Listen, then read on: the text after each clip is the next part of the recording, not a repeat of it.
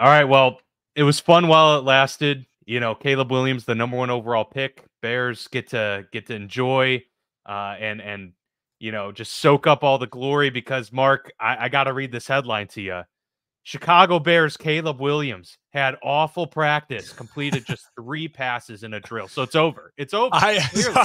Clearly it's I it's saw all that. Did you read? We actually got to read more than the headline. Both No, I know. Rome Odunze and Keenan Allen were not available for that particular 7-on-7 drill. That may have a little something to do with it, but clearly this is showing us that Caleb Williams is just not an NFL quarterback. Yeah, right. I do love how DJ Moore came out after that press conference. It did say, hey, growing pains. Yeah, you got to. Everyone has bad practices, but it's funny. I mean, most people are joking about how I think there was that CBS broadcast where the guy was saying, all right, this just in, your favorite rookie player actually stinks after the first day of practice, and so got an injury and all of this stuff. Yeah. I mean, obviously, people make a lot out of OTAs and make too big of a deal out of it. Most of the media now has caught up to making light of this whole thing, but there are still a lot of fans out there that just blow this stuff way out of proportion, and it's kind of crazy. I say it, I think every year we've done the show, but I'll say it again. It's a good time to reiterate it. As we head into OTAs in this training camp world, the thing that you should get the most riled up about as a fan, is an actual injury. That is something you should always keep an eye out for. Is there an actual injury? And then is there an actual position battle for a starter? All right. Is there a veteran guy who your team signed and maybe paid big money to, brought in, and you're all of a sudden it's man, is your one or two team reporters you trust saying dude, that undrafted rookie is pushing this guy. Yeah, those are to me the interesting things. All the other stuff about so-and-so threw a bad interception, or so-and-so fumbled the ball 3 times, or so-and-so is a little overweight, or whatever it might be, or so-and-so Lamar Jackson, the best shape of their life, he lost weight. All of that is what we like to call over coverage. There's too many reporters. There's too many cooks in the kitchen. They've got deadlines. They've got stories to write. They've got clicks to get. So focus on injuries and then legitimate position battles. Those things are going to matter for your team when it actually comes into playing the games in September. Yeah, and it's one of those things too where, I mean, we're all just hungry for football. So a lot of times we just want to talk about it. And so that's, it's true. It's part of what makes football so great is that people are having narratives forming this early on. And it's another thing that kind of, makes you scratch your head sometimes too, but we'll take it overall. We have something on the show to discuss every week here, 52 weeks out of the year, give or take. And so no complaints here. By the way, we're getting ready for our 5th season on the coverage, show, or 4th season on the show, I should say, of coverage, because we did 2020, 21, 22, 23. No, 5th. This will be our 5th NFL football season. That we started during the COVID year. That was the first one we decided to cover. That was it. Aren't we brave? Aren't we brave? We and about 1.6 million other Americans decided this is the perfect time to start doing a podcast. We're pent up in our own homes. We're so brave. Let's get after it. We're so really brave. Everyone's got to be. Not everyone can be a pioneer. Exactly. Well, we're happy to be back here on the show after yet another brief break. Talking, obviously, the NFL schedule has been released since we last spoke. So we're going to get into that, talk Bears, Steelers, overall NFL schedule, some tidbits that we pulled from that as well, and a couple news and notes, of course, as we enter this pivotal moment with OTAs and training camp then coming up in just a little bit. But let's get to it, the NFL schedule reaction.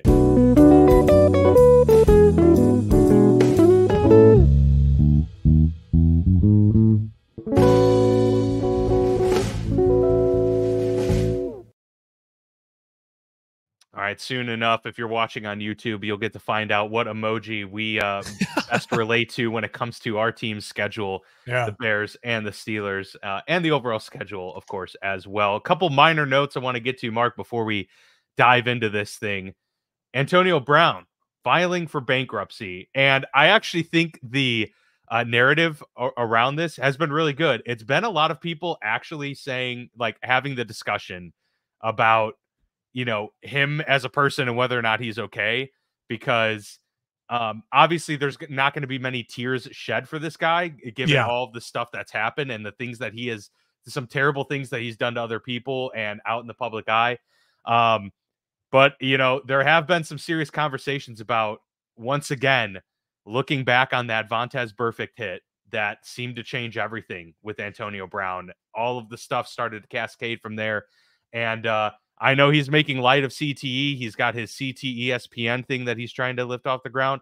But unfortunately, Mark, and you never say never in this day and age, but this guy just seems like there are not really going to be many opportunities for him to recoup much of anything, because he has tried to do his, rap career and tried to do all of these other things that haven't fully panned out.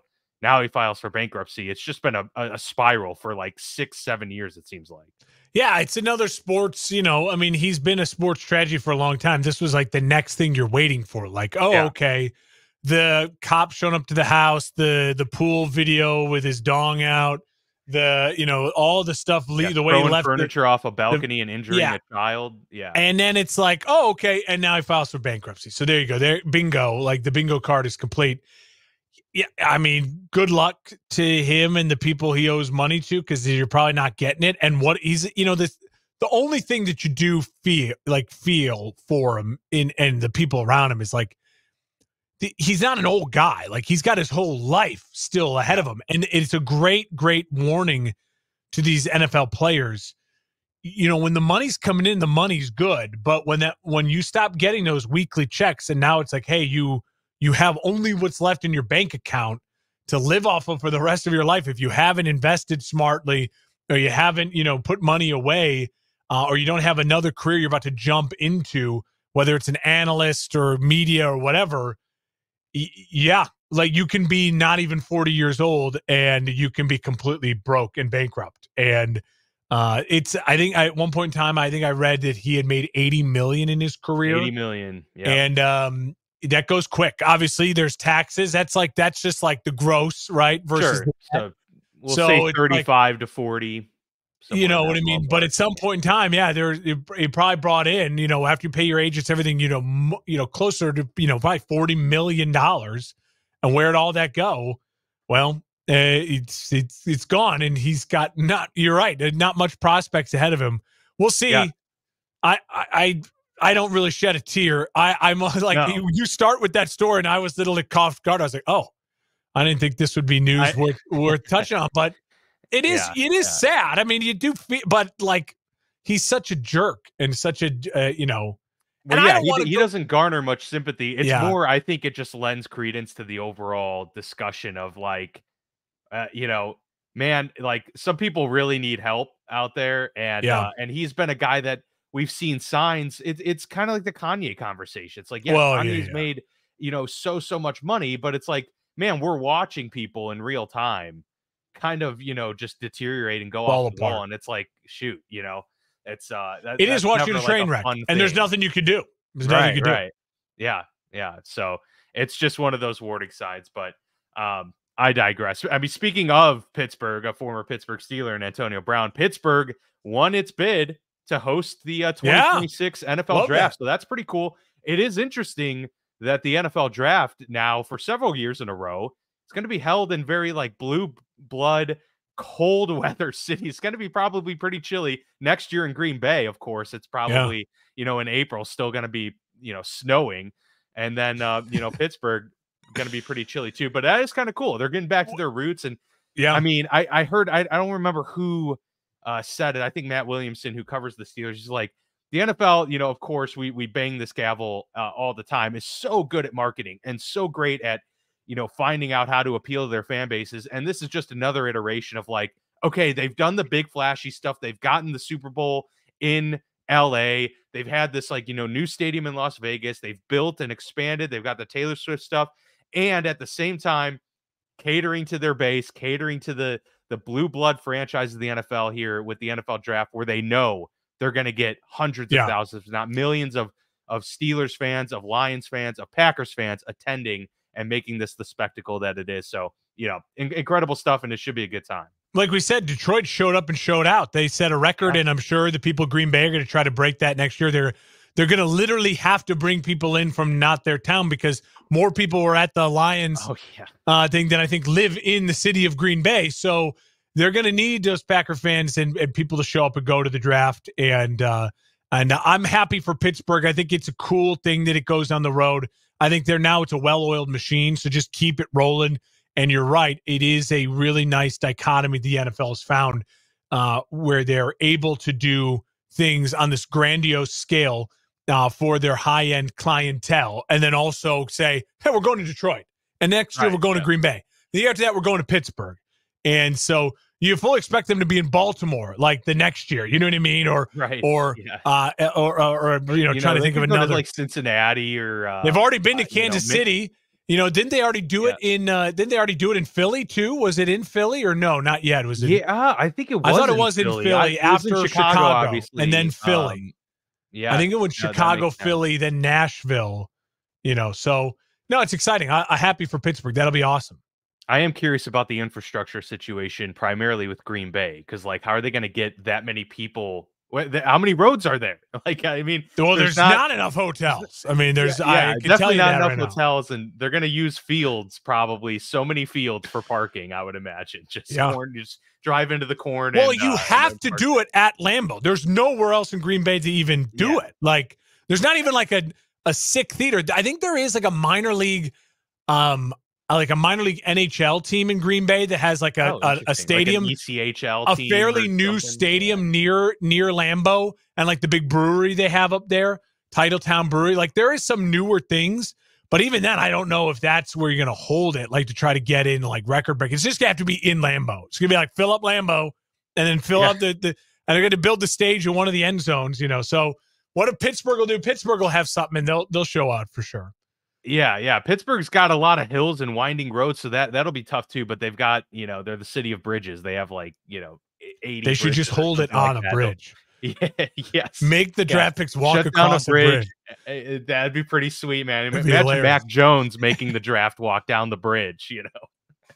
Watch out for those cracks in the foundation. For sure. Exactly right. All right, let's get into the schedule. A pretty cool time of year where we get to react to our teams to schedule how things pan out and look at some of the primetime games. That's always fun and kind of dissect things. So I'll queue up the Bears. If you're watching, this is probably a good episode to watch. We'll be kind of sharing the schedule on the screen, but we'll walk through it for those listening as well. So adding this up here, pulling up the Bears schedule, and pretty solid, entrance into the year, I'd say. Not terribly difficult, but not the easiest thing either. I will say defensively, it's pretty I like my initial reaction was, okay, Caleb Williams will be getting some help to start the year in terms of the defenses he's facing. The Titans aren't terribly scary. Texans are good. They've got a good coordinator, but there's not, outside of Will Anderson, there's nobody where you're like, oh my gosh, terrified of. The Colts kind of the same thing. They're decent and solid. Rams are, a kind of a ragtag group, although they played pretty well last year. Then Panthers and Jacksonville. So really, up until the bye, I'm not overly concerned about Caleb Williams being under just this immense pressure. And so that was my initial thought. At the same time, they're going to have to score points because they are playing some decent offenses in this grouping here. And, they can't just take it lightly and expect to win 10-7 either. So that was my initial thought. Now, how about you? My initial thought was, thank God it's not Sunday Night Football week 1 against Green Bay, like in Green Bay. Like, I can't handle that. Because instantly it's the pressure of up. Caleb, if you lose this one, then you're setting the precedent for losing to the Green Bay Packers for the rest of your career. I mean, that was the Bears last season. You start with Green Bay, you ended with Green Bay, and it was depressing. I mean, that loss. Did Fields start his career was his first start against Green Bay? No, remember, he had to go in for Andy Dalton against the Browns like halfway through the first quarter because Andy Dalton pulled his hammy or whatever running out of bounds. And then I don't remember who his actual first start was against after that. It wasn't Green Bay though. So that was my initial thought. And then my thought was, wait a minute.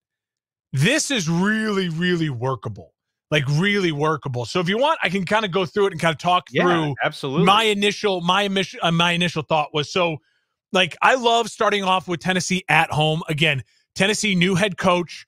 They're going all offense. They bring in Joe Burrow's offensive coordinator in Cincinnati, Callahan. And so this is a young team with very low expectations in Tennessee that has a young quarterback.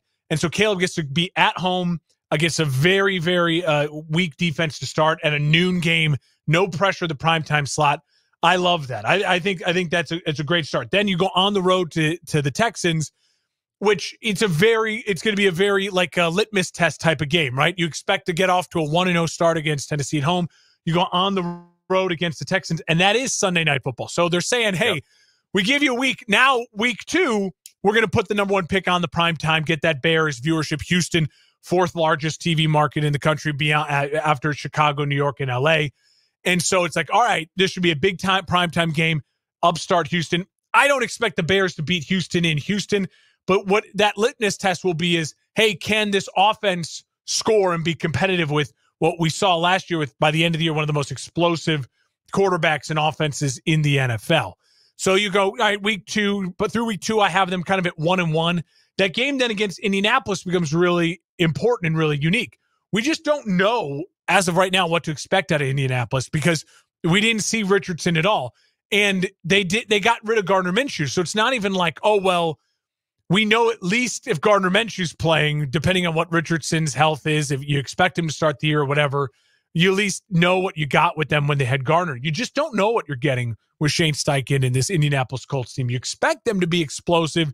You expect them to be a team that's going to come out and be really creative offensively. But again, on the defensive side of the ball, as you said, nothing that scares me. On the road, I expect the Bears to get a win there. I have them at 2-1 through 3 games. You come home, and they got a real test at home against the Rams team. This is the season up to that point. Yeah, real bummer for the Bears that they get the Rams at home in early part of the year in September. You'd love to have seen that game in December or January. Feel like you get a weather advantage. And so I expect that to be a loss. It's Sean McVay, better coach, better quarterback, and a team that was in the playoffs last year. I expect the Rams to beat the Bears at home. Bears are 2-2 through 4. Then this is where it gets really exciting. You can beat up and destroy the Panthers at home. There's no reason why they shouldn't destroy the Panthers. They blow out the Panthers at home. You're 3-2. Boost. Yeah, you're 3-2. You go to London for a really tough game against the Jaguars. I expect them to lose against the Jaguars in London. Again, travel, coach, quarterback, the Jaguars and Trevor Lawrence. Now, this is his 4th year of going to London. Like, this is old hat for them. Yeah. And so the one advantage they do have is that they're both going to be, if they leave for London at the same time, they'll both have the similar rest. It's not like, because the Jags are going to play back-to-back games in London. So it sucks for the Patriots who play the Jags in London the next week, because the Jags will already be, acclimated to the time change and all that. They have a huge advantage over the Patriots in that second week. So maybe the Bears could catch them sleeping, but I expect them to lose to the Jags. I have the Bears at a reasonable 3-3 into the bye week. Absolutely. Now, could that be 2-4? Could it be 4-2? But I think I'm being fairly conservative in saying a win at home against Tennessee, a win at home against Carolina, a win on the road against Indianapolis, and then 3 tough losses against 2 playoff teams last year and a team with a coach and a quarterback who are kind of on a must-win type of year, and they're on the road again in a foreign country against a team that has been there before. I think it's reasonable to say 3-3. And now you start to say, if you're a Bears fan, this is where the crucial part of the season is. You have an early bye. I don't love the early bye traditionally, but in this case, I think it works in our favor. After you're 3-3. Yeah, you reset and you say to your young quarterback, hey, how's it been going? Let's take stock in what's going on. You get some guys healthy. You're going to have some injuries, right? And then you have 5 winnable games. I think the Bears could go on a 5-game win streak here. I really do. At Washington, at Arizona, those are must wins. When you circle them at the beginning of the season, agreed. Absolutely. Those are must wins. It's a must win, just like the Panthers and the Titans. So through those 4 games we talked about so far, I think there's 4 must wins. Tennessee, Carolina, Washington, Arizona. You're better than all 4 of those teams roster-wise. Your coach is just as good as all of those coaches coaching-wise. your quarterback is just as good or better than all those quarterbacks quarterbacking wise. So you have a roster advantage and a coach and a quarterback neutral or slightly better leaning. You've got to win those 4 games. Then you have the Patriots at home. That is a must win. So you have 3 must win games in a row because, again, you have a quarterback advantage, you have a coach equal or advantage, and you have a massive roster advantage. So there's a 3-game win streak after the bye. I have the Bears at 6-3, and then home against Green Bay. Is it crazy for me to say the Bears can then beat Green Bay at home when they're already on a 3-game win streak, flying high, rolling in hot? I don't think it's crazy for me to say they split the season series with the Packers. They win their home game, especially if they're on a 3-game win streak. Bears go on a 4-game win streak. Then the Vikings come to town, and the Vikings come to town when you haven't left town in 3 weeks, and you're on a 4-game win streak. I think the Bears win it, go on a 5-game win streak. They beat the Vikings here. All of a sudden, you're at 8-3. If you can make that happen, and now you could still be 8-3 if you went 4-2 pre-bye, right? And then you didn't go on a 5-game win streak, but you went 4-1 in this stretch against Washington, Arizona, New England, Green Bay, and Minnesota. So either way, I think 8-3 is really plausible, where then you say to yourself, I only got to win 2 more games the rest of the year to make the playoffs and feel good, right? So where are those wins coming from? In my opinion, they're coming from at Minnesota and on the road against Seattle. So I have the Bears as a 10-win team. I think the 10 wins that are easy for me to predict in the schedule are those 10. Tennessee, Indianapolis, Carolina, Washington, Arizona, New England, Green Bay at home, Minnesota, Seattle. If those are the 10 I feel like that's the way they get to 10 wins, you're not telling me that maybe they could find a way to split the season series with Detroit? Maybe. It's possible. So there could be 11. But I think if you're predicting any more than 11 wins, I think you're going way too over your skis with this Bears team. I love this Bears team. I got a ton of confidence. But I think that window is really, I don't see them winning less than 9. I don't see them winning more than 11. I'll split the difference and go 10. And then probably something will go different, right? They'll lose to Tennessee, but they'll beat Houston, right? So something will go different in that world because of that's just how it works. But I think 10 wins is extremely plausible. The thing that concerns me is you go on that big win streak that I'm predicting. Say they win 5 in a row or even 4 out of 5 in that streak after the bye. It could really come crashing down to earth at Detroit for Thanksgiving and then at San Francisco. Those are 2 teams that are way up a huge level up in class, in roster, in coaching, in quarterback play. And so that's concerning. Like, right, you just don't want to get totally embarrassed. I would love to see them go on a 5-game win streak and be 8-3, but lose a tough game on the road on Thanksgiving to Detroit. And then play a really close game and maybe McCaffrey breaks one loose at the very end of the game for the Niners to kick a field goal and beat you. It's how they lose those 2 games against Detroit and San Francisco after Thanksgiving and the week after Thanksgiving that to me will say if this Bears team will have a chance to actually win something in the playoffs or not. I think they get in with 10 wins, but how they compete against Detroit on Thanksgiving and San Francisco after Thanksgiving will tell me, can they, and again, this is all if health, no giant health issues, can they actually compete in the playoffs? Crucial for them to sweep Minnesota. They're better than Minnesota roster-wise. They have a better quarterback than Minnesota, no matter who Minnesota starts. And they have a massive deficit of coaching against Minnesota, but I think their roster versus Minnesota's roster, especially on the defensive side of the ball, makes up for that coaching error, and the Bears get the Vikings later in the season.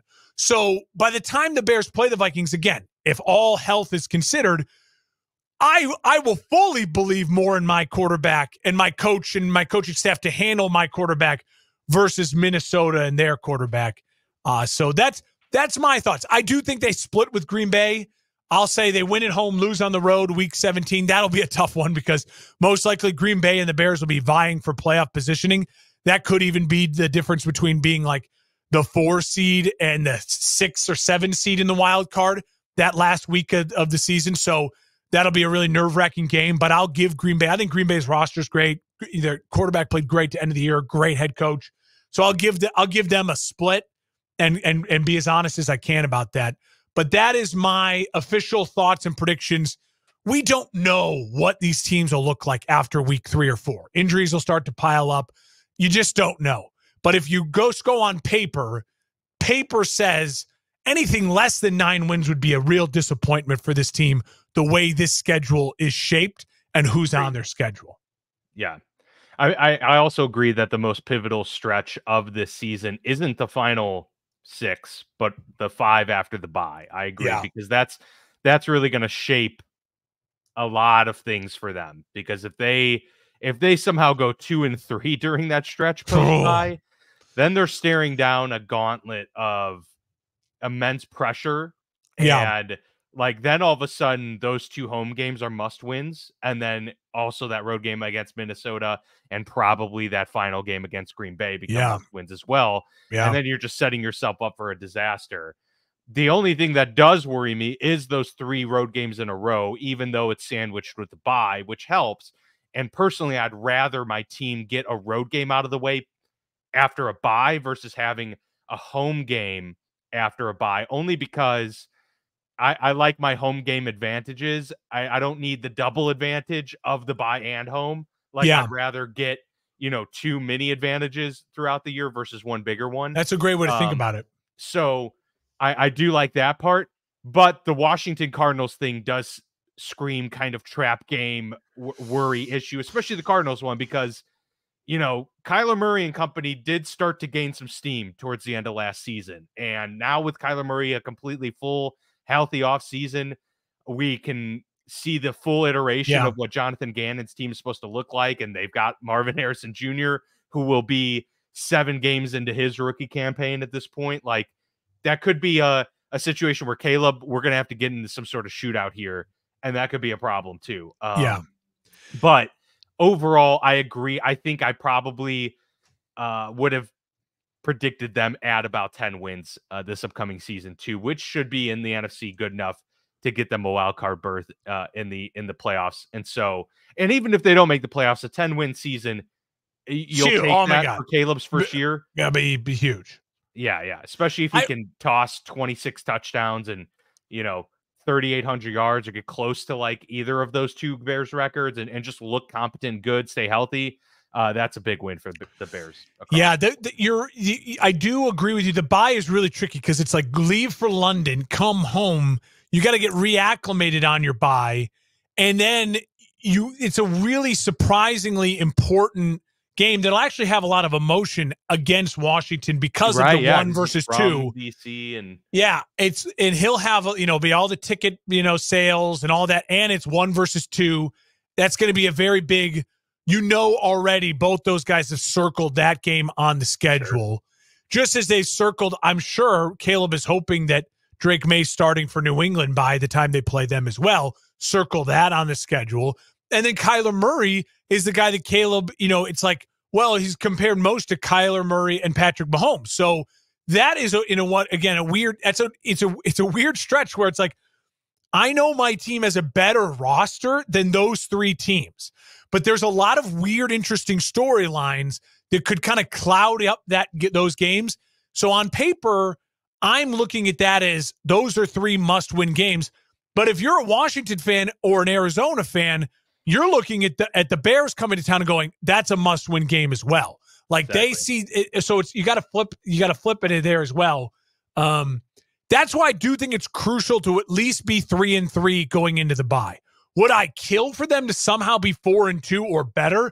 Yeah, because if they're 4-2 or better, then it's less pressure. It's less pressure to go 5-0 in that stretch. You could go 4-1 and have a mistake somewhere. Someone has to miss a game for a hamstring or whatever, and you're just not the same. But if you are, let's say 4-2, and you find yourself, maybe you upset Jacksonville somehow, and you are 4-2, then you open up the gates. If you can go 5-0, all of a sudden you're 9-2, and then there is that weird pressure of like, man, could this be the number 1 overall seed? And yet then you have this gauntlet of Detroit twice and San Francisco in 3 out of 4 games in a row. Like that is a tough stretch. And oddly similar. Oh, sorry. Go ahead. Finish that thought. No, there's a lot of again, it doesn't matter. Does any of this matter? No, because by week 1, knock on wood, but so-and-so, I'm not even going to say a name, but so-and-so could tear an ACL, an important player on an offense, defense, doesn't matter for any team. And this all goes out the window, like Aaron Rodgers last year. But this is why, one of the reasons why we love football is because this is digestible for us to predict and talk about. When the 162-game MLB season comes out, no one in their right god-awful mind sits there and goes game by game and tries to predict winners. You can't do it. You don't know rotations. You go by months, basically. Yeah. Like, can we go, 15-5, Can we win these 5 series in a row, right, or whatever it might be? So that's what makes football special. So I know this is a silly exercise, but it's a fun one, and I can't wait for you to do it now with the Steelers and your Steelers. Man, oh man, oh man! Talk about a really tough second half stretch. Terrifying. Do you think the Bears 3 out of 4 games is tough? The Steelers, it's like backloaded completely. Yeah, I mean the Bears' final 6 games is a really tough stretch. I like looking at on paper because even though the Vikings aren't that great, they're still a division opponent, and you're like, well, shoot, that's tough. And it's on Seattle the road. Is not among the worst teams in the league. They're not great, but they're a middling team, and they're scrappy, and they can pull off a win. That wouldn't be shocking to anybody. So that's a tough stretch of games. Especially, the one non-division game being San Fran, and the fact that the Bears' first division game comes in week 11. So does the Steelers. Yep. So it's backloaded. That's very crazy. And just to drive home the point real quick, and how even a 2-game stretch can completely change the course of a season.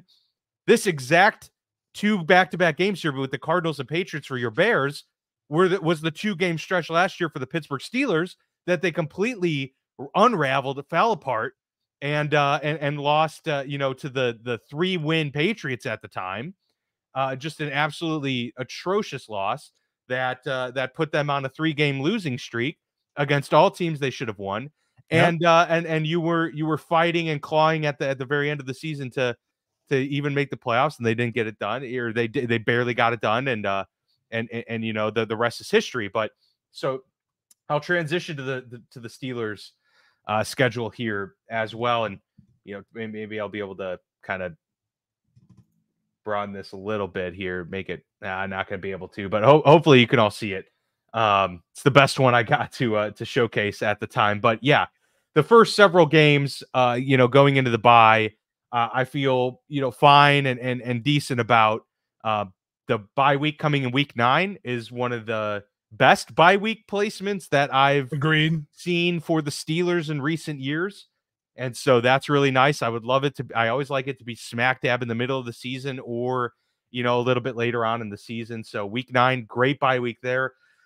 But yeah, everything after the bye, which the Steelers get Washington after the bye too. So we'll have that in common, and I'm not the only one saying this. I think you'll agree, and a lot of media pundits have said the same thing. This is the worst 8-week stretch it is that I have ever heard of in the history of the NFL. This is incredibly difficult, or 9-week stretch, I should say, really. You get Washington after the bye, and then you got 6 division games, all AFC North, which you have all your 6 division games too, but I would argue the aggregate of Baltimore, Cleveland, and Cincinnati, it's much more division. difficult grouping. And then you don't get any reprieve with the 2 non-division games, because it's the Philadelphia Eagles, who were, Super Bowl contenders last year, Super Bowl runners up the year before, and then the Kansas City Chiefs, who obviously are reigning Super Bowl champions. But I'll walk through this schedule one by one, and we'll work our way through it. But that stretch is just absolutely brutal. So obviously the hardest part for me is figuring out what this team is even going to look like, because I have no idea. Is Justin Fields going to be the quarterback? Is Russell Wilson going to be the quarterback? I'm going to operate under the assumption that Russell Wilson's the quarterback for the season. I do believe that at some point Justin Fields will be playing, but it's too hard to predict when that happens. And so I'm going to go with just uh, the gut feeling that Russell Wilson, starts the year and plays every game, even though I think Justin Fields will end up playing sometime. And I also am going to go with the assumption that their run game and overall offense is an improved one from the Matt Canada era because I trust in Arthur Smith. I think they've made upgrades to the offensive line. The only downside here is I don't know what their wide receiver room is going to look like. To me, Pittsburgh is going to need still to make some sort of move this offseason and make a trade because George Pickens and no one else is basically their wide receiver room right now. I think if you went back and you asked the GM, Omar Khan, if he envisioned this being the wide receiver room on May 24th, when he traded Deontay Johnson to the Carolina Panthers, I think he would tell you no. I think he would have assumed that they would have been able to get one of those free agents or had a trade done. But that's the case right now. Roman Wilson, their rookie, is probably going to end up having to be the number 2 wide receiver, which doesn't, make you feel great because he wasn't a high pick. But nonetheless, that's where we're at, and an improved defensive unit too. So I go into that, with that knowledge, starting the season off. So week 1 at the Atlanta Falcons, kind of a revenge game here for Arthur Smith. Feel comfortable about that. I think that's a win. They're in the dome, but at the end of the day, Kirk Cousins is also, with a new unit, new team, new coaching staff. So I think that's a wash between the two teams. Russell Wilson, new coordinator, new group to work with. So I think what it boils down to is roster, and I think the Steelers have a better roster. So they get the win on the road and a better coach here as well. So they get the win on the road.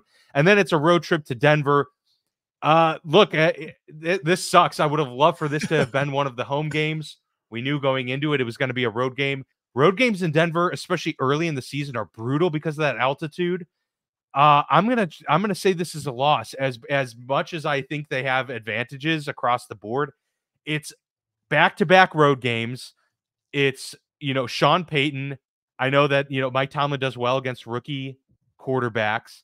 I hope they win. I think it'll be a close game, but I'm gonna give the edge to Denver just because of how brutal of a transition this is to play in the altitude at that point of the season. They should win, but I'm going to say this is going to be one of those games where I'm like, okay, if I'm trying to be realistic, I'll throw one of those wins I think, should be a loss, and vice versa. So 1-1 going at home against the Chargers. And if this was a road game, I'd probably pick Chargers to win. I feel comfortable at the home opener for the Steelers here. Would they be able to control the line of scrimmage? Jim Harbaugh is, a ground and pound, win in the trenches kind of guy as well. So it's going to be kind of a mashing of those two. But I think if you put our defensive line and offensive line up against theirs, I think ours wins out. Now, they do have the better quarterback. That could obviously be a big key deciding factor. But I'm going to give the edge here to Pittsburgh and make them 2-1 going into another road matchup against the Colts. They lost this game last year. I'm going to give them a victory this time around. Mike Tomlin does really well against running quarterbacks. He's just really good at game planning against them. And so with Anthony Richardson really in his rookie year, given that he's only got, 4 games under his NFL belt? It was like 4 quarters under his belt. Yeah, you're right. It was even less than that. It was like he got hurt initially, and then he toughed it out, and then got hurt mid-game. The second game. By week 4, it was over, but it was. I think he'd only played in like 2.5 games. Yeah, no, you're right. You're right. So really, he's not going to have much experience to this point. And I just feel confident that the Steelers defense is going to be able to handle that offense pretty well. We both get the Colts early, and I'm thankful for that. I think we're both thankful for it. We don't want Anthony Richardson to feel comfortable. You don't want to play him by the time he's like rolling and feeling comfortable. Yeah, and you could argue that's the benefit against the Broncos early and the Falcons early too, is that Kirk still getting his, feet underneath him with this new team, even though he's an experienced quarterback. And then Denver, it's probably going to be Bo Nix. Like, that's a rookie making his second start of the year. So that is the good thing, is that they get some of these quarterbacks and teams early in the season. And then they go home to Dallas. So this is a game that could go either way. They're 2-2 at this point. I like Pittsburgh. I think they're a better I like Pittsburgh in this spot, I should say. I think they're a better unit, and they're at home. But I'm going to go back and give the Cowboys this game because it's just one of those games that, the Steelers, find a way to lose late. And I'm going to put them, with their backs against the wall now at 2-3 going on the road to Vegas. I have them winning this game at Vegas. It's in a dome. They should be getting their, bearings underneath them now as Arthur Smith, and hopefully correcting the wrongs that have happened here early on in the year. And it's just an inferior opponent. I'm perfectly fine saying that in Vegas. So we're 500 back home taking on the Jets. Aaron Rodgers comes to town. I'm going to give us a win here in this one. Beating Aaron Rodgers. They have the better quarterback. We've got the better defense, I'd say, overall. Way better offensive line. Better run game overall, too. They have the better running back. We have the better unit. And so I think this is a game that's like close, but the Steelers control the line of scrimmage, get a key turnover that wins them the game. And one of those wins I'm going to give Pittsburgh that might be a loss, but I've already given them a loss that maybe should have been a win. Back home again for the only situation where they've been back-to-back home games so far. The Giants take care of business there too. I feel comfortable about that with the Giants coming to town. You're back home for a second straight week, feeling good. So now we are 4-3, right, at this point, or 5-3, I should say, at this point. And going into that bye week. So 5-3 seems like a pretty conservative and reasonable situation for me. Then they go on the road to Washington, just like your Bears after that week 9 bye. Crucial to get a win here. I mean, this is you got to win coming off the bye to not only put yourself in an inferior roster spot, but yeah, I mean, you need to be healthy and get this momentum going into this absolute brutal 8-game stretch that you have ahead of you. So I'm going to give them the win here, but I'm not going to lie, I'm a little bit worried about that. So 6-3 then Washington. So you have them at 6-3, and then it's the brutal stretch. Can you find a way to 10 wins? Right, and that's the tough part. Is I think you would love to be able to go 500 during this stretch, and so to me, unfortunately, I feel because of this stretch, I feel the cap on the Steelers season is 10 wins. I feel the floor is 8, but then again, Mike Tomlin, never a losing season. Yeah. I don't feel that he's going to be 8-9. So to me, 9-8, 10-7 is the room that I put him in here. But, the home game so you win it against Washington. Home game against Baltimore, crucial to get a victory there. Yeah. Because you only have 3 more home games the rest of the way, 2 of them against division opponents. You got to get this one against Baltimore. And to be fair, since Lamar Jackson has started games against the Steelers, he's 1-7 against Pittsburgh. Yeah. So assuming he's healthy here, Pittsburgh has had Lamar Jackson's number. And so I'll give them the edge here. They go to 7-3 on the road to Cleveland. Again, this is a tough spot. I'm going to just have them going 3-3 in the division because I just think that's just how things normally shape up. And so I'll have them losing on the road to Cleveland in this one to go to 7-4. Then it's on the road at Cincinnati. Are they going to lose 2 games in a row? I don't think so. I think they rebound and win on the road in a tough environment to go to 8-4. Then it's back home with the Browns. Here we go. We got our 9 wins, 9-4. On the road at Philly. That's 9-5. I don't feel great about that game. That situation. Philly is likely also playing with everything to win, or they have everything to play for still, and the Steelers would be in the same position, and they just have a better roster than we do. So I'll give them the win. So what are we, 9-5 at this point, or was it 9-6? I lost track. Now you're 9-6. Now 9-6. I'll give them a loss on the road at Baltimore. We're 9-7. No. It was 9-5. So yeah, now the loss at Baltimore is 9-6. Then we've got the final 2 games of the season, both at home, thankfully, the Christmas Day game against the Chiefs, and then a final game against Cincinnati. So you're 9-6. Are you going to go 0-2 and go 9-8 on the year, or can you split these final 2 games and get to 10-7? That's the whole hope here. To me, the best chance, I just don't see them beating, sweeping Cincinnati, especially with a healthy Joe Burrow. So to me, the hope is that Kansas City has already locked up the 1 seed as of Christmas, or at least doesn't have everything to play for during Christmas, and maybe sit some guys, and we pull out a rare win. Now, the good thing I said, final 2 games are home, so we'll hang our hat on that. I'll have them split this. I don't know which game it's going to be. I'll say they beat Kansas City only because Kansas City probably is sitting some guys at this point on a Wednesday, and then losing to Cincinnati the final game of the year. But 10-7, we both have our teams at 10-7 of the year. Yeah. But it's a tall order to go 4-4 in that final 8 games. It's a really tall order. So those first however many games is absolutely crucial for the Steelers to, at minimum, to say 6-3 is a minimum is an understatement. They have to be there. Well, and that's to me what's going to be so unique about this Steelers season. Now, I truly think the Steelers are one of the 3 toughest teams in the NFL to predict for this year, because we just have no idea what Russell will look like in Pittsburgh.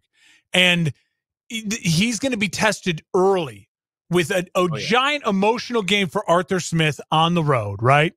And then a massively emotional game for him on the road. And for Sean Payton, against Denver. So it is like, if he is bad through those 2 starts, and if Pittsburgh somehow goes 0-2, and they don't look, and he doesn't play well through the first 2 starts, they could easily quickly become like red alert panic mode, right? Like, don't you think, like, if Pittsburgh's 0-2 and their offense and Russell Wilson has maybe thrown through 2 games 1 touchdown, 2 interceptions, less than 400 yards passing, and is like completing less than, like 60% of his throws, and it's obvious he's not performing, like, it's panic mode, right? Like, especially if Justin Fields looks good in preseason. There's so much that's interesting about Pittsburgh. Like, I'm so glad so many things can happen. You're going to have such a fun, this is going to be such a fun season for us, for both of us, for different reasons, because I think your team is one of the 3 hardest teams to predict. They're going to be, every week is going to be like that roller coaster of the emotions. And then for my team, it's the number 1 overall pick. It's evaluating Caleb Williams, the future, and all that thing.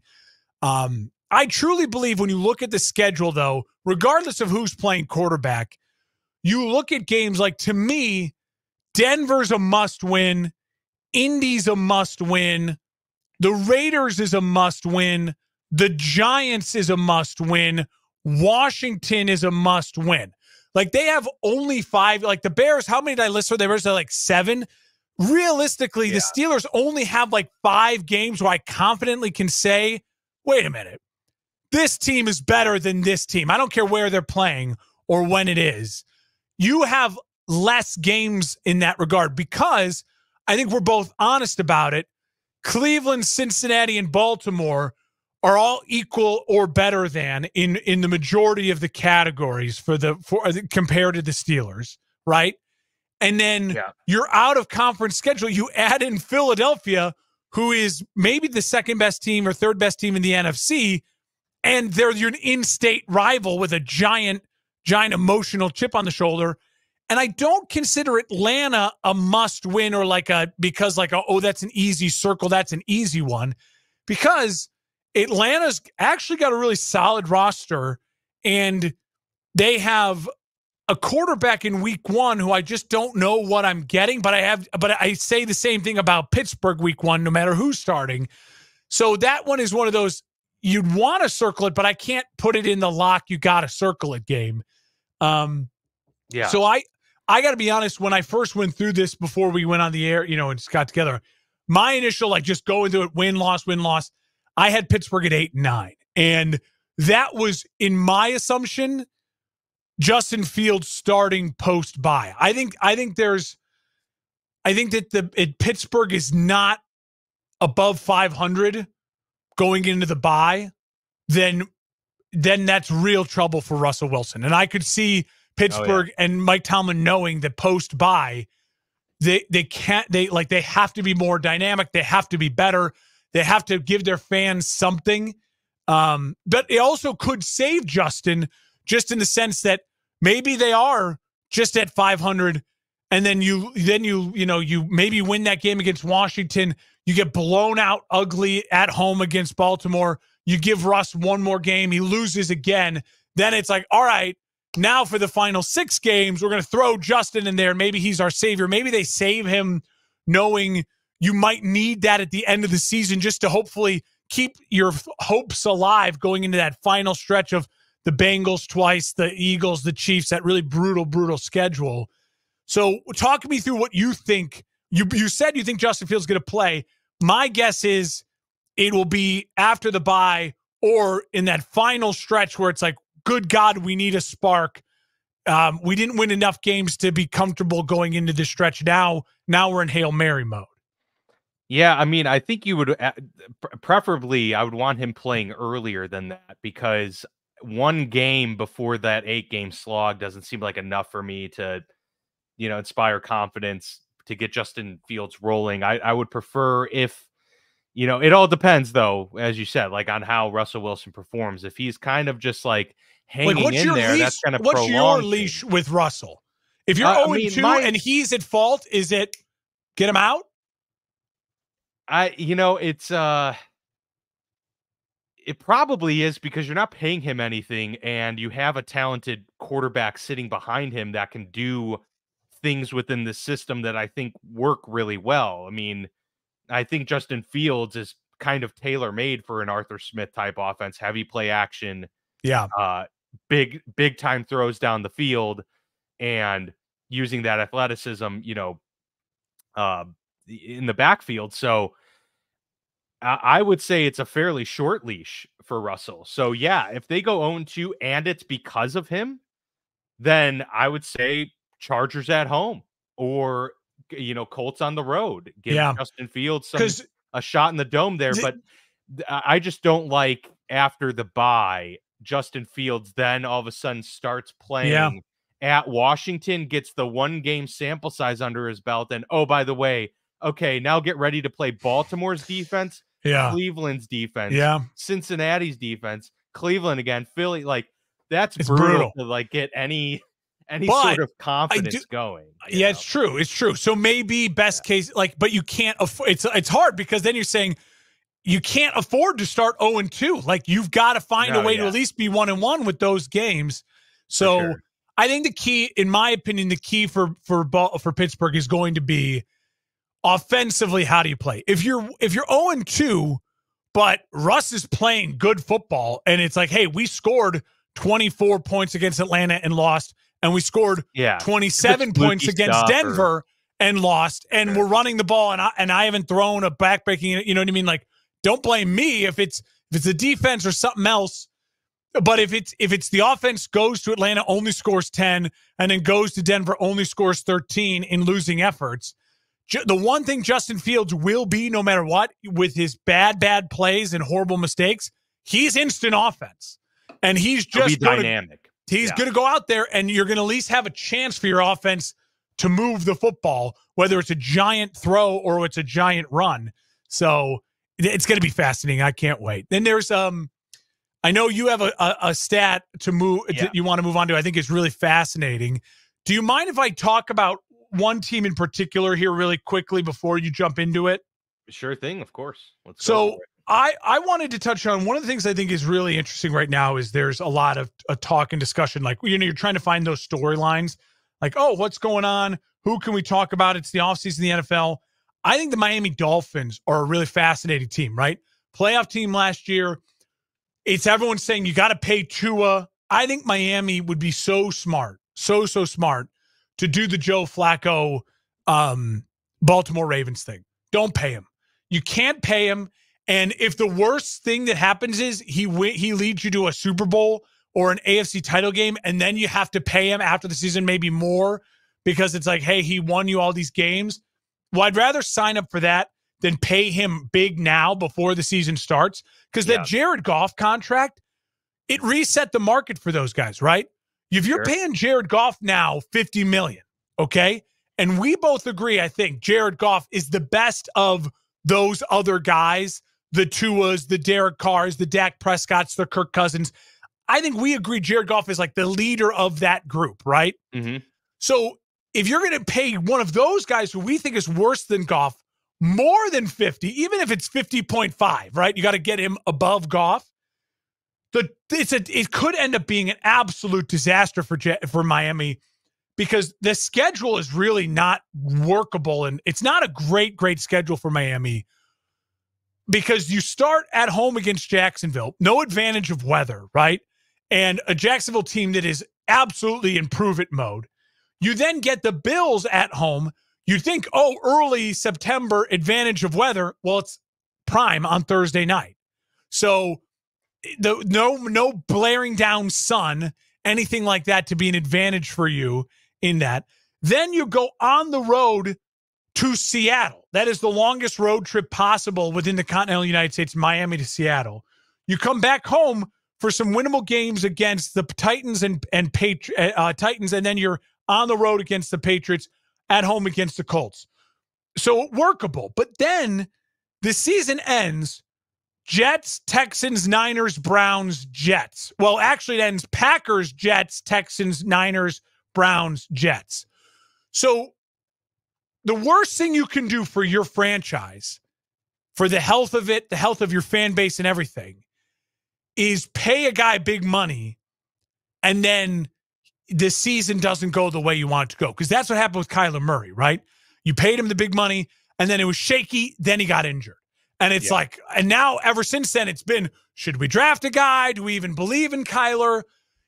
It's a little different. You paid Joe Burrow giant money and then he got injured, but you'd already seen Joe Burrow play in a Super Bowl. That's why he got paid the big money. Tua, all we've seen from him so far is, okay, last year he didn't get concussed and he got embarrassed on the road in a playoff game. Like that's what you've seen. And now you're going to pay him more than $50 million. And then you have that type of year where I could easily convince you to go through game by game that Miami would be really lucky to find their way to 10, 11 wins. And then you're stuck with $50 million. It's different in the NFC. Jared Goff in the NFC with that roster, $50 million, when everyone's already locked up and paid. You already paid your wide receiver. It's not like they have to pay anyone else for a couple years. And the guarantees for Jared are way lower. He's not in that top 5 guarantee. You're not paying him $200 million guaranteed like Joe Burrow, like Patrick Mahomes, like Deshaun Watson. It's a very different contract. So I just think that Miami is fascinating to watch as far as how they handle the Tua situation. If I was Miami, I'd be very blatant with him. I would tell his agent every day, watch the Joe Flacco, go back and look at Joe Flacco when they won the Super Bowl with the Ravens. That's what we're hoping for from your client. We want your client to win us the Super Bowl, and then we'll pay him any amount. He'll pay him $60 million a year. We don't care. Doesn't matter then. Doesn't matter what you pay him if he wins the Super Bowl. Yeah. Well, that's what we need from your client to get him to the desired money he wants. And you know what? Then we'll give him even more money than he wants. But if he can't do that this year, well, then we'll have some really tough contract talks next year, if we even talk contract at all. And if your client wants to hold out, be our guest. I feel we have the AFC's version of Kyle Shanahan as our head coach, and we'll just go get a guy off the street, and I think we'll be fine. So I really do believe Miami is they have to stay strong right now. That schedule is tougher than it looks, and you've got to stay strong. You cannot pay Tua $50 million before he wins you something. If he gets to a Super Bowl this year, even if he doesn't have to win it. If he gets to the Super Bowl, if he makes it through Burrow, through Allen, through Lamar, through Mahomes, through Watson, through CJ Stroud, if he does that, then fine, pay him. You know what I mean? But sure, we've got to see him do something. Yeah, you just can't do it. And it's the same. I'd argue the same thing. I'd argue the same thing with the Cowboys and Dak and with Green Bay and Jordan Love.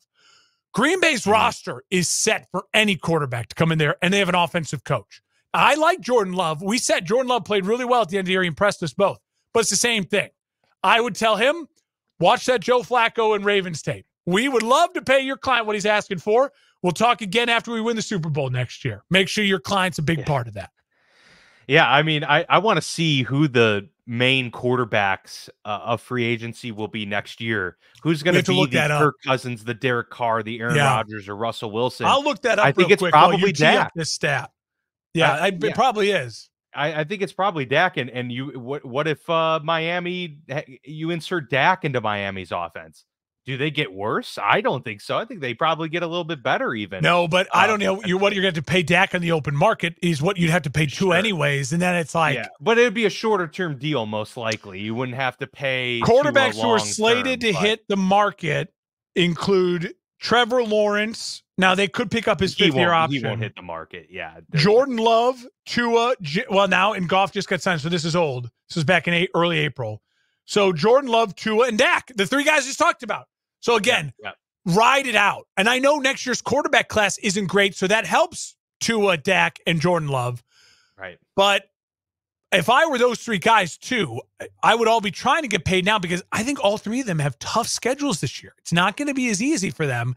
Right. So they're going to push to try to get paid. But if you're those teams, stay strong. Stay strong.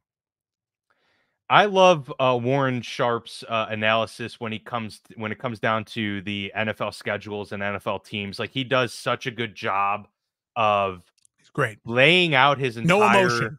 And it's all based on analytics and different just unique ways of measuring the success. And I think things that really do matter. So in referencing what he does over at sharpfootballanalysis.com, it's great stuff. And it's, most of it is free to view. According to him, based on multiple factors, including obviously projected win totals, but strength of schedule, rest advantages. These are the 5 teams with the easiest schedules this upcoming year. Number 1, the Atlanta Falcons. Number 2, the Los Angeles Chargers. Number 3, your Chicago Bears. Yeah. Number 4, the New York Jets. And number 5, the New Orleans Saints. The 5 hardest schedules in 2024. Number 1, my Pittsburgh Steelers. Number 2, the New England Patriots.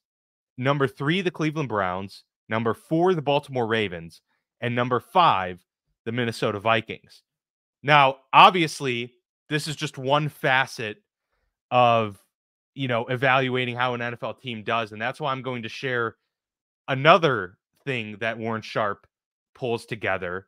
This is a really interesting thing that, hasn't been studied, as far as I know, outside of Warren Sharp. Now, he's done studies dating back to 1990 on these. He hasn't been doing it since 1990, but he's evaluated schedules dating back to 1990 about rest advantages. And this is, to lay it out there very simply, if you are a team playing on Monday night and your opponent played on Sunday, your opponent for the following week played on Sunday, your opponent gets that Monday to prepare while you're playing another team, right? So that's one extra day of prep work that your opponent rest advantage has over you. So it's a +1 advantage then for your opponent and a -1 for disadvantage for you that following week. He has compiled the total net advantage days and disadvantage days for every team this season. And he has the Baltimore Ravens. Now, mind you, they had the 5th or 4th hardest schedule, but they have a +16 net number of days advantage over their opponents throughout the year. So they have 16 days of rest compared to their overall opponents. Basically, to think about that in the simplest terms, they're playing a lot of Sunday games versus teams that are playing a lot of Monday games. Yeah, so like or they play on Thursday and then they don't play. They're playing it. You know what I mean? Like it's crazy. It's an incredible way to look at it, because the Ravens, while they have a really tough schedule, they're always going to have more time to prepare for the next opponent than whoever they're playing. Exactly. Yep. And with a good coach like a Harbaugh and a good quarterback like a Lamar, that's huge. Exactly. And it's not so much as you could see on this chart here on YouTube. It's fantastic. But go over to sharpfootballanalysis.com and check it out because it's really cool to look at. He's got all 32 teams in here. He was saying, based on his data dating back to 1990, a plus 16 net rested edge is by far the largest rest advantage Wow. in the last 34 years that any team has ever had. And he suspects, given that there were 14 game seasons prior to that, and just how the NFL schedule worked, that it's the largest rest edge advantage in NFL. So we don't know how that's going to help play out. We just don't. It's statistical anomaly a little bit. It is. Now, and San Fran last year, now mind you, they were super, successful team, had Brock Purdy do his thing. Last year, San Fran had the largest disadvantage. They also have the largest disadvantage this So it didn't impact them last year. Right. And they are minus 21. Minus Where 21 are my Bears days. at? And you could see there's like all of these red blocks are each individual week. So there are 3 games where they are at a minus 7-day advantage, meaning that they have to play a team coming off of a bye 3 different occasions. Wow. That's brutal. That's tough. And then on another 3 games, they have a 3-game disadvantage, which is either them coming off of or going into a Thursday night game and not having a bye the week before, or whatever it might on be, a Wednesday, or just all weird stuff. So that's brutal because you could see the reason for Baltimore's advantage isn't because of all the pluses, although obviously they're there. It's that they only have a minus 1-day disadvantage twice. The rest of the year, it's either a wash or they're in the plus column. So San Fran is in the minus almost all of the year. They only have an advantage twice. So where are my Bears at? Your Bears are at a +5. They are at a respectable +5, which probably also helped play into their strength of schedule and all of that stuff. They're a disadvantage by 3 games twice, but that's it. Otherwise, it's -1. And then they have a +7 with the bye, and they have a +3-day advantage twice throughout the year. So everyone should get a +7 unless you're playing also someone coming off of a bye, right? Correct. And I don't think that that's the case really at all. I think everyone, here for Tampa Bay, they have a +4. So perhaps their bye, the team played a Thursday night or something like that. The week before. So they get an extra 3 days, right? So that's probably what that is. It looks like Indy only has a +1, and that's it for the year. So they must also be playing a team coming off a bye. What about Washington? Because Washington's playing the Bears.